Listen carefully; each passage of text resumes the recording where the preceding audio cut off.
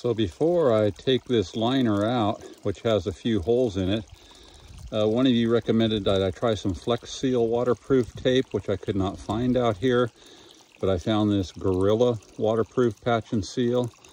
Pretty much the exact same price, about 15 bucks for 10 feet. Pretty heavy duty. As you can see, I've patched my main hole, which was sizable, over there, another one here. I'm pumping water in right now, and I've put about 300 to 400 gallons in, and so far that patch is holding. Yeah, it's holding well. It's up above the tape. I'm going to bring it up a few more inches and let it sit and see how it does. Pretty happy about that, extending the life of the liner.